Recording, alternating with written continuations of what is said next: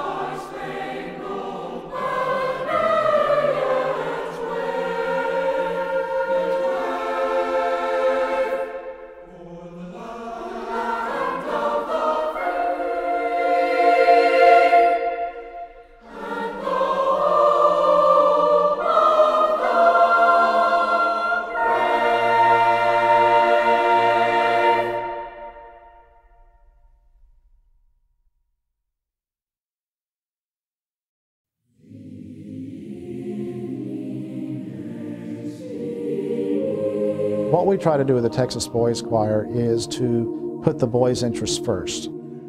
Just keep the tradition going, and of the boys' sound that you don't hear that much. To sing at such an extraordinary caliber of artistry and musicianship, it is so rare. And I think, you know, it channels that energy, and it keeps them focused on something that's good and positive and important in their lives. Even just to be a part of it is really amazing. It's a difficult thing to have a boy that's 5th or 6th grade ready to sing professionally and tour professionally. That's a hard animal to build and have. He can take them from singing this extremely complicated piece of work that a lot of adults couldn't do to doing something that's just fun and entertaining. People don't always see that side of it. They see us in concert and they think, wow, that was a really nice concert. It was a good choir.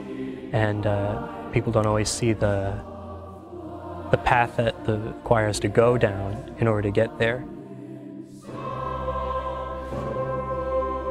The Boys Choir was started in 1946 by a gentleman called George Bragg.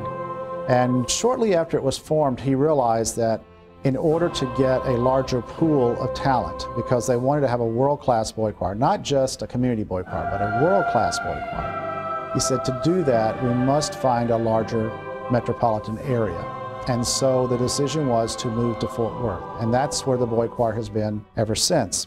Fort Worth has had a long-standing tradition of respect for the arts and support for the arts, and so it was a good fit.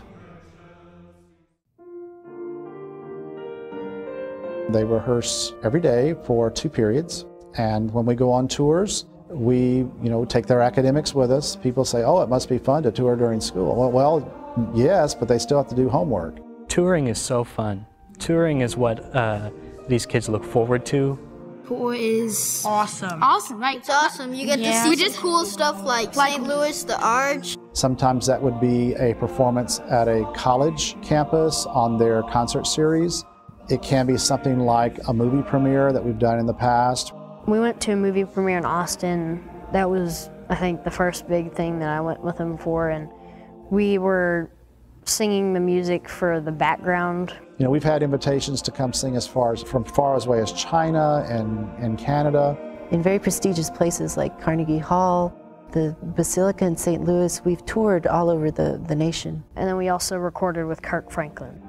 It was really cool. He was really nice, and he was just like an ordinary guy. We put forth probably around 250 hours of rehearsal before we get to go on tour and perform these pieces.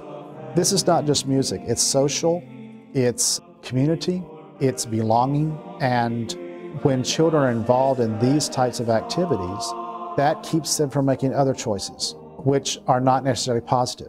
And so it's a way of helping just to focus positive energy in their lives.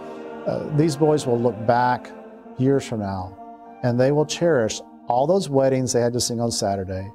They'll cherish all those extra rehearsals they had. You know, those are the things that are filed away in their lifelong memories. And that's why I believe people see that and they say that's important. We want to support that.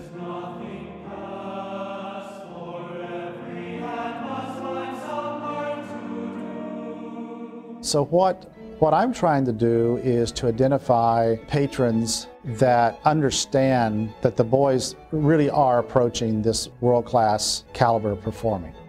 My whole idea here is, what if we took the boys and we sang these works that were originally written for boys and have them accompanied by the original instruments at the original pitch.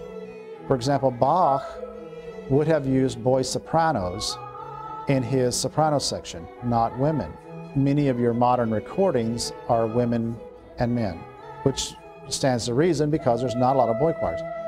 But if you're going to record something, it needs to add something both musically to the mix and also historically. And this is where the boys can sing these historic works as a historic ensemble, because boys today sound like the boys did 500 years ago. You know, you're going to have that type of sound. Now you're looking at something that's worthy of being recorded. I just want the boys to achieve their best potential. And if they do that, it's going to be world class, because they have that capability within themselves. It's just, how can I get that out of them? And so that's what the Legacy Project's about. We're hoping we will have people that identify with that. You know, long after I'm gone, long after they may be gone, these are the things that remain. That's why it's called a legacy. And I think that would be a brilliant way for people to say, I want to invest in this. I want to help carry out this tradition that's been going for hundreds of years, help it get into the next century.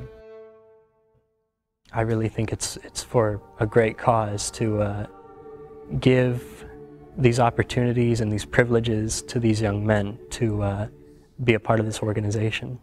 Fort Worth has always been a city that supports the arts and loves the arts, and the Boys Choir have been supported by the Arts Council and by Fort Worth over the years, and we just need to keep that going and make it even stronger and stronger.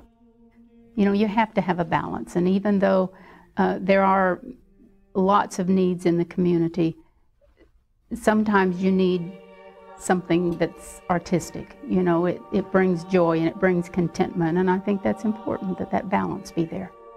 Because we want to do what's going to make the boys survive, not just now, but for the years ahead. I feel like a lot of what I've learned from the choir is going to stick with me for the next, 30 or 40 years, the rest of my life, and it's going to help me learn even more about what I want to do and who I want to be. I would definitely recommend this to any young boy who wants to join the choir, because they will not regret it. They will not regret it for their life. I think they offer hope to the boys, and I think they also can offer hope to an audience. You know, that an audience can come and see and hear such beautiful music. I think it lifts the spirit. You know, it's something that we just have to maintain and make sure that this continues to go for another 100 years. It's an amazing environment where the kids all love what they're doing, and you can see the excitement and joy on their faces. I think that's what it's all about. If you think you might want to support the Boys Choir, come hear a concert, and you'll be sold. You'll be sold.